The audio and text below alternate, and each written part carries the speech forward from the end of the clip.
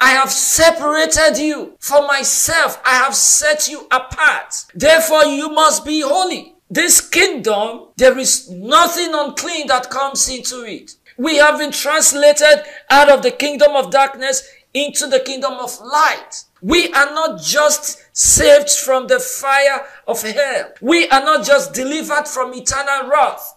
But we were admitted into a kingdom whose God is a holy God. I don't know why a lot of people's minds have been so dull to understand these things. We are saints from the moment we receive the Lord Jesus Christ and we become a part of the body of Christ, the church.